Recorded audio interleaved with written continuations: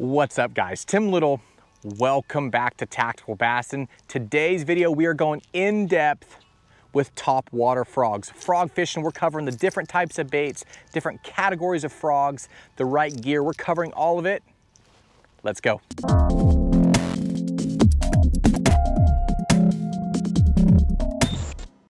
I absolutely love frog fishing. Now that we're getting into summertime, June, around the country, everything is warming up. That vegetation is growing like crazy.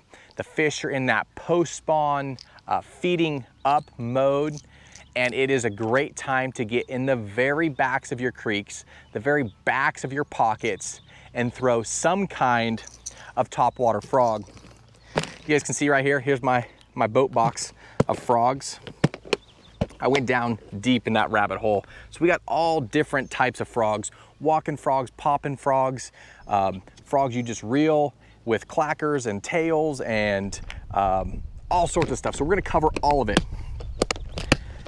The point of this video is to cover the different types of frogs from entry level frog fishermen all the way to advanced. Got some tips for you, some tricks to help you guys be a little different and catch more frog fish this season. So I like to break my frogs into about 5 different categories. Now that might seem like a lot, but we got your traditional, just everyday walking frog.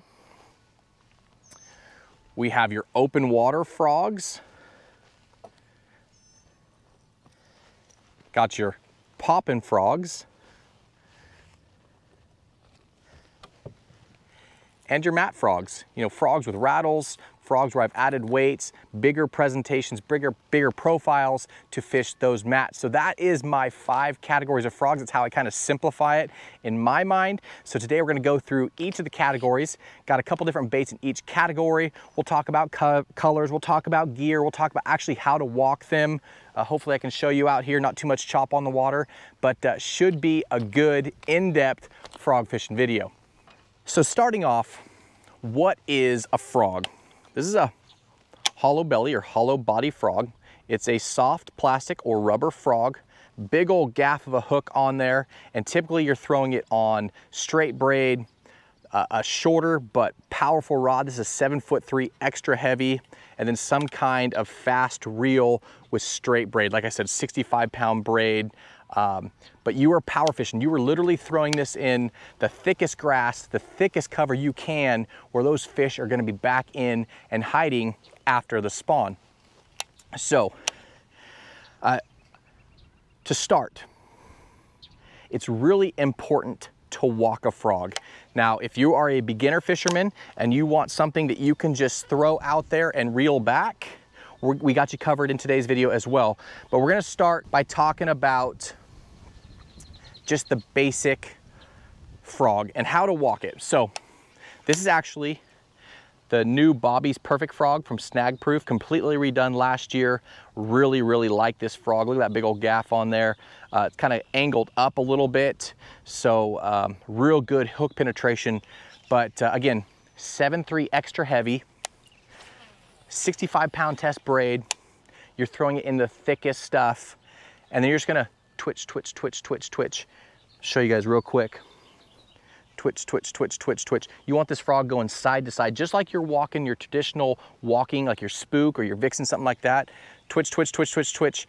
You pause it, let it sit there on your shade lines, the little openings in the grass mats. But that is how you walk a frog.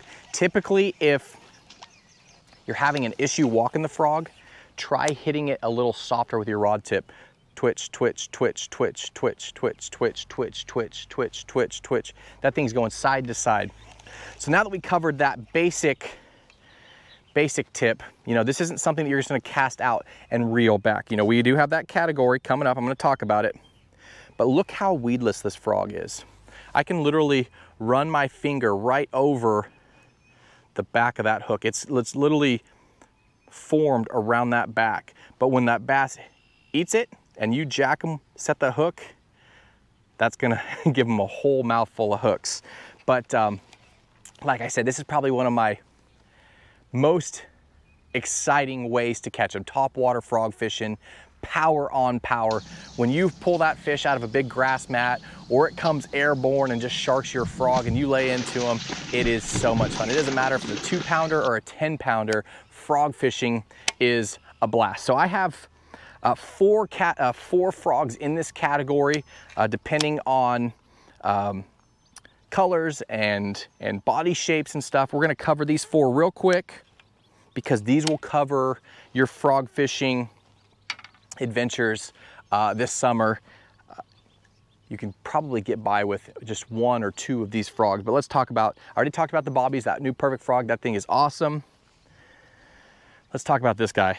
This one's retired. I actually pulled this one off my shelf. This is the River to Sea Bullywah 2. I want you guys to look at this frog. Look at the teeth marks. Just looks like this thing has been through it. You can see I trimmed the legs a little bit shorter there. That keeps those fish from short striking, eating the legs, not the hooks. But look at this frog. I brought this out just because we love this frog. Like I said, that's that Bullywah 2. And that is in a color that Matt and I designed. That is called Little Allen. Chartreuse belly, brown top. We're gonna talk about colors later on in this video, but that has always been, for the last, I don't know, 5 or 6 years, our #1 frog. It is super easy to walk because it has this keel right here. So that's gonna stay true in the water. And as you're going back and forth, it's gonna turn left and right, but it's always gonna sit straight up in the water, versus something like the bobbies. See, it's got more flat of a belly. This is a great open water frog as well. This is not a frog that you can do it, but you're not gonna want to target real thick, heavy vegetation, because with that keel, that frog wants to rotate left or right, and then it exposes that hook point to the grass. But if you're fishing sparse grass, you're fishing over grass that's, you know, just 1 or 2 inches below the surface, and you're just walking this thing like you would a spook, you know, somewhere where you can't throw a treble hook bait, this is money. That is our favorite open water frog. And then that bobbies is right up there as well. 2 other ones for you real quick. These are great frogs.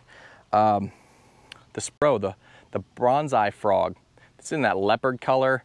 I've had a lot of success with this specific frog post-spawn. You know, I don't know if it's because it looks like fry or looks like baby bass or something, but had a lot of success with this specific color, especially in the poppin' frog. But that's that Spro bonsai frog. You can see it's kind of a slender belly, a little bit longer, so it's easier to get that thing walking. And this guy right here, this is the scum frog. You know, we talked about this one a lot last year. This is by far the softest frog out of the package that I have ever thrown. Super soft. Now, why is that important? You know, sometimes these fish just absolutely grenade a frog, right? You reel down and you hit them hard and the fight is on. Sometimes they just come up and your frog just goes under. The big fish, a lot of times, just come up and just suck that frog in. Your frog disappears, you reel down, you jack them. You don't want a bunch of plastic or rubber in the way of your hooks. You need that good hook penetration to get to the roof of the mouth, the top lip, the roof of the mouth.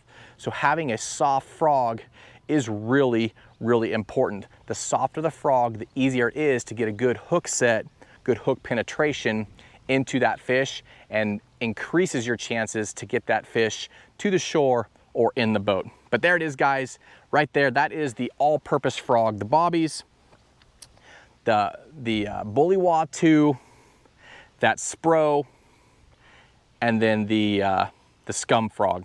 Those are all winners. That's it. If you are a beginner fisherman and you are getting into frog fishing, get one of those. If you are a fisherman that's kind of branching out and going down into the rabbit hole of frog fishing, I have you covered as well. The next category of frog I'm going to talk about is going to be the poppin' frog. Got one right here for you. This one's beat up too. I want you to look at the cheeks on this guy. This is the Jackal Gavacho. Now you can see the difference. Poppin' frog is literally a weedless popper. Look at the two differences of these frogs. Cupped face, not cupped face. The benefit to having a cupped face is just that. It's a popping frog, so you're not covering a lot of distance.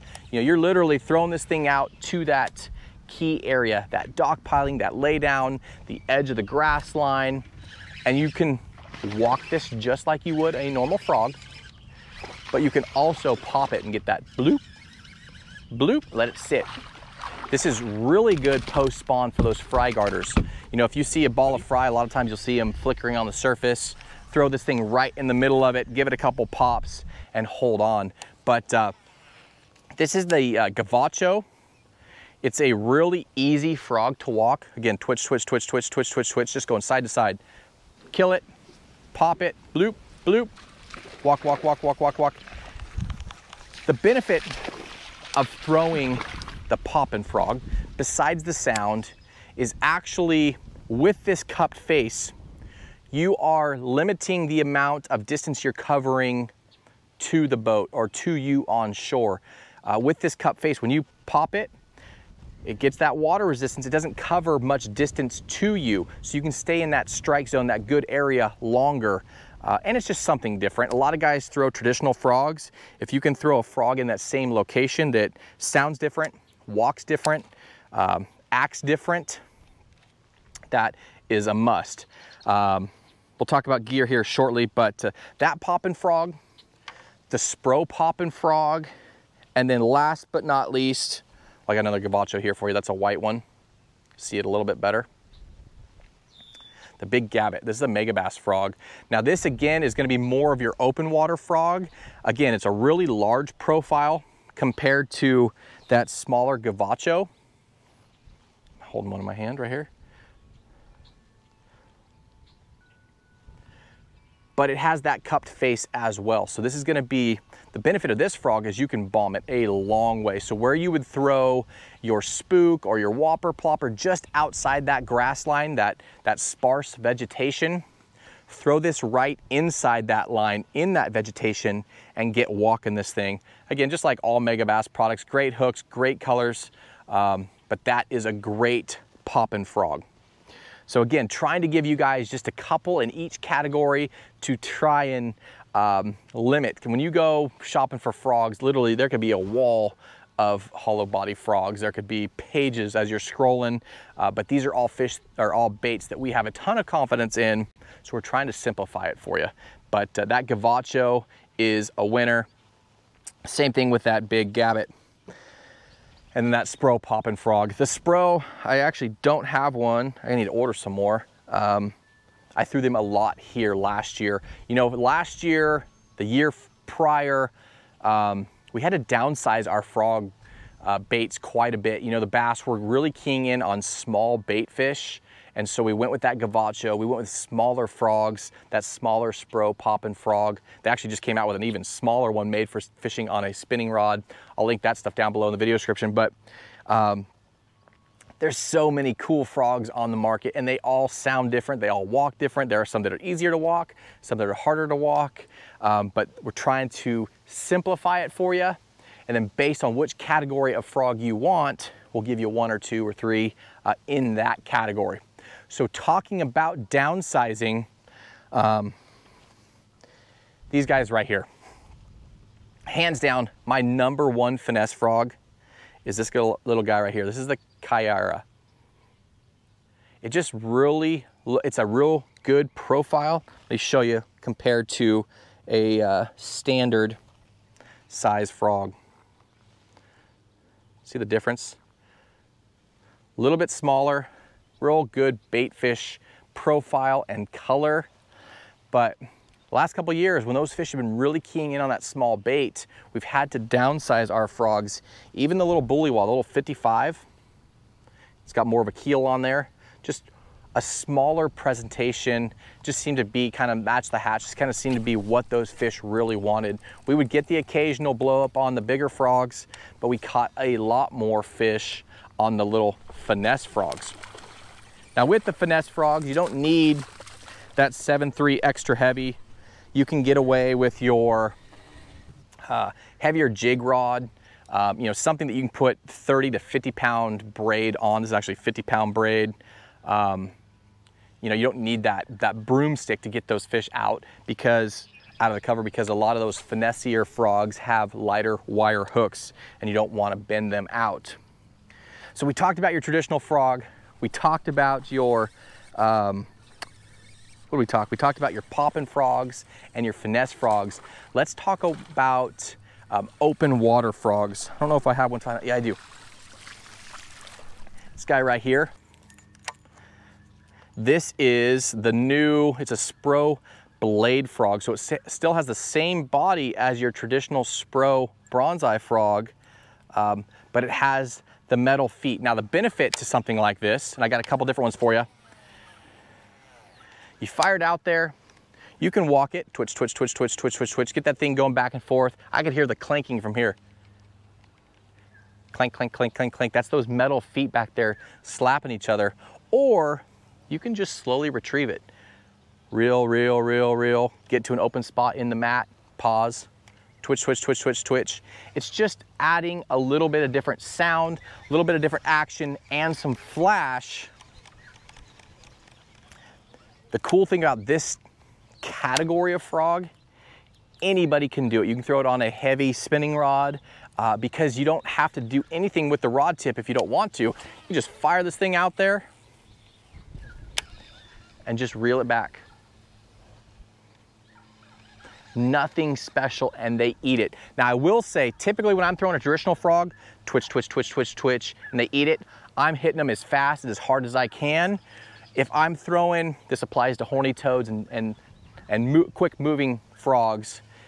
If I'm reeling it and they eat it, I'm gonna reel down. A lot of times I'm holding my rod tip up about, I don't know what you would call that, maybe 2 o'clock or so, to keep that line off of the water in front of that frog. I don't want there to be 3 or 4 feet of line in front of that frog as I'm reeling it through. I want that line off the water, so I'm keeping my rod tip up just a little bit. And they eat it, I'm gonna drop my rod tip, reel down, and then set up on them. That just gives them a little split second of time to really get that frog down in their mouth.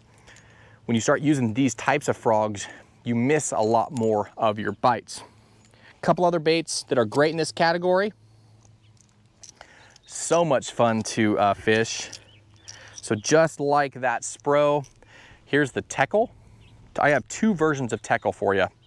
This one is literally like a weedless whopper plopper. It has a big interchangeable boot. This just unscrews off this centering pin, and this just spins. Plop, plop, plop, plop, plop, plop, plop. You literally throw it where you would throw your whopper plopper, but now you can't because the grass has come up. That is a really fun one to fish. Again, another one by Tackle, same type of thing, except for it's got that plastic rattle. Just a little bit different sound, a little bit of action, adding that flash. And then another one by Spro. This is their flapping frog with that really durable material. Again, the benefit of throwing a frog like this versus a horny toad, you pause this guy, it's gonna sit there. You pause a horny toad or some other favorite toad bait you might be throwing, it's gonna sink. So had a lot of success with these types of frogs. Again, it's just all about being a little bit different, giving them a little bit quicker presentation, a little bit slower to presentation, depending on the day, depending on the sunlight, the low light, depending on what's going on. That's why we have so many different frogs. Now, the last category of frog I want to talk about before we talk about gear real quick is going to be your mat frog. You know, when we start talking about mats, we're talking about thick, heavy vegetation, you know, grass that you could flip your jig on, it just sits on top. You know, a lot of times you get this stuff called cheese, kind of yellow looking grass, and you'll see if you're fishing like Gunnersville or Chick, or you're on a good frog fishing lake, you will literally see lines in the cheese from previous casts that other anglers have made. So you can see blow up holes. There's a lot to learn from looking at the surface, but maybe that's a more on the water type of deal. But fishing those mats, Again, when you're fishing the mat, you want to work the edges first, fish around the edges, fish kind of slice the pie, and then fish the middle. And then if you want to follow up, then you can go and flip and punch it. But frog fishing, my two favorite mat frogs. One's gonna be this River Sea. This is the Fat Mat Daddy frog. You can see it's a real flat-faced frog. Hardly any keel at all. Again, this is for landing on top of the mat. The difference with mat fishing, fish are up underneath it. It's kind of like a blanket to them. Less visibility, so you need a heavier frog to create more of a disturbance on the surface, something that kind of pushes that mat down to kind of let those fish know that there is prey above them. So a little bit heavier and has a rattle. Works great. Again, I shorten up the legs just because I don't need a real long leg down there for that fish to target the leg and miss the hooks. But that guy right there, and then the Spro King Daddy. You can see this is a giant size frog. The cool thing about this frog, get a normal size frog in here to show you. A lot smaller, or a lot larger profile than your traditional 65 size frog. You can cast this thing a mile. Two tricks for you. You can listen to this. I took a 3/16 ounce drop shot weight and I stick it in right here. Put it right in the belly where that hook comes out. This adds a little bit of weight. Two bonuses, two benefits from doing that. One, casting. I can send this thing across the cove if I wanted to. You can bomb it with adding that extra weight. Two, more importantly, it sits deeper, heavier in the water. So it's gonna create more of a depression in that mat. The fish are gonna be able to find it a lot easier. And then I guess three, adds a little bit of sound. On that note, if you're looking to add sound to any of your frogs, go to your local tackle shop or order them online, get your jig rattle.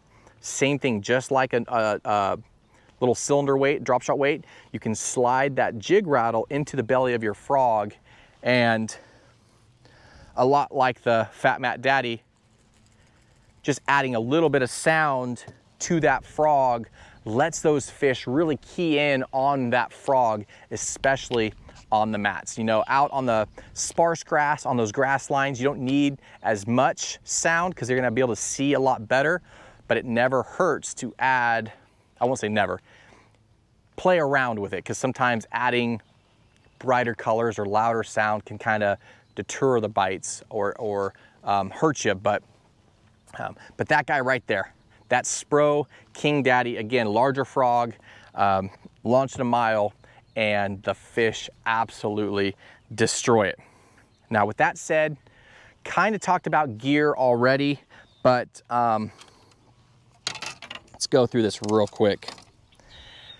I have fished a lot of frog rods on the market, and just like we've said in the last, I don't know, 3 or 4 years, the X-Bride, the 7.3 extra heavy, paired with a Metanium. This is actually an XG, so 8-to-1, 65-pound braid. You can straight send it, and when they eat it, this rod is so much fun to fish. It's light, it's sensitive, and it is strong. That X-Bride, just blown away. It should be a higher price point, I believe. But if I could fish any combination for frog fishing, that is what it would be. Now, with that said, there's other great rods on the market too. Different budgets. We'll link down below in our video description some budget combos. Another great combo that I really like that doesn't break the bank, that's that Bass X. It's a 7.4 heavy. So it's not an extra heavy, but it's a heavy. Still enough backbone, still enough power to get those fish out. And I paired that up with an SLX XT. Again, another reel you can send it with, but it's just built. It's just built That's dry braid, just built to withstand heavy force. You know, a lot of these reels I'm recommending are 7 or 8 to 1. Don't be afraid of the gear ratio.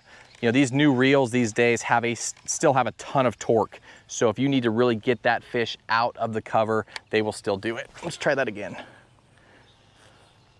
Better with wet braid. But again, that Bass X 7.4 heavy, I'll link it down below. And then that XT has a bigger handle and just enough backbone to get that fish out of the cover. And you can see, you can send these frogs with these combos. You don't necessarily want to go get a broomstick of a rod because you can't cast it. It won't have a soft enough tip to twitch, twitch, twitch, twitch, twitch, get that frog walking. So you want to be very specific with your frog rods if you're going out to buy one. If you're trying to use one of your rods that you already own, try using a shorter jig rod. For a frog rod, I typically like a 7.3 or 7.4.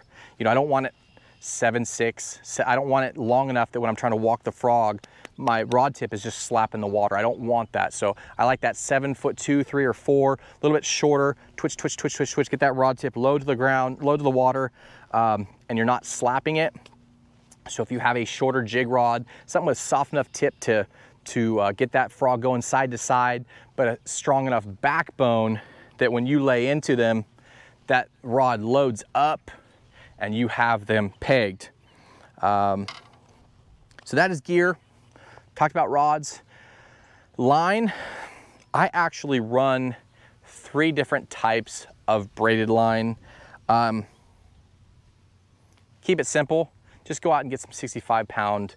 I like the Power Pro, the Max Quattro. It's a little bit thinner diameter. That works great. That's my #1 braid. If I am fishing around a lot of, like, let's say, tulies or lily pads, something that has a bigger base, a root base in the water, that's when I will go with something like the Sunline, the FX2. It's more of a abrasive braid, if that makes sense. It's not nearly as smooth. And when you hit those fish and they go down into it and you're wrenching on them, that more abrasive braid kind of acts like a saw and cuts through those lily pad roots and stuff. So I had a lot better luck getting fish out, big fish out, with that braid in thick grass. And then if I'm fishing open water and don't really need that abrasion or that rough feeling braid, I really like, this is that 131 braid by Suffix. Super smooth, goes on the reel nicely, comes off nicely, it's quiet, and the biggest benefit to having smooth braid, those of you guys that have fished braid for a long time, you're gonna totally relate to this. This time of the year, you start getting a lot of debris on the water. You know those little white puff balls? And when you're fishing a braid that has a lot of, it's rough braid, that stuff just seems like a magnet. It just sticks to it. So you're reeling your frog in and all your guides are getting clogged up with it. It's just a pain. So that smooth braid, it's a lot easier to keep clean, a lot easier to manage when you get that floating stuff on the water. You know, it could be cheese, it could be whatever, but that white cottony stuff, I don't even know what it is. If you guys know what it is, leave a comment down below in the comment section. But that stuff can be such a pain to deal with, especially when you're on a good frog bite and you go to cast and your reel just blows up because, you know, 4 guides up is loaded with that stuff and just messes up your entire cast. It could be a pain to deal with. But guys, there it is, frog fishing in depth. It's a great time to get out on the water. Typically this time of year, right off the bat, early morning, late evening, the fish are gonna be out, right? Low light conditions are gonna be out traveling around, searching, hunting. That's when you can go with your open water frogs, your Tackle, you know, the other stuff that I talked about, the other frogs I talked about, that new Spro, plop, plop, plop, plop, plop, clink, clink, clink, clink, clink, just covering a lot of water. Cast, chucking and winding. Follow that grass line. You know, you see an isolated grass patch, hit it, go right around the sides, go over the top. You know, move around, move quickly. But once that sun gets up, starts getting hot, you have real sharp shade lines, grass lines, that's when those fish are gonna get up in that stuff. That's where you're gonna have to switch to those heavier frogs, you know, your mat frogs, and really work that thing a little bit slower. Twitch, twitch, twitch, pause. Twitch, twitch, twitch, pause. As you come to the edge of the grass, twitch, twitch, twitch, twitch, twitch, a little bit quicker, like it's trying to get away from that grass line. But with that sun up, it congregates those fish into the obvious spots. Now your shoreline, you can see those shade points, you can see the shade pockets, you can see the grass mat. Those fish are gonna go up underneath it, so it actually congregates those fish and makes it easier to locate. But guys, I will link everything down below in the video description. Favorite frogs, colors. Almost forgot about colors. I keep it extremely simple on colors. If you guys looked at this box or looked at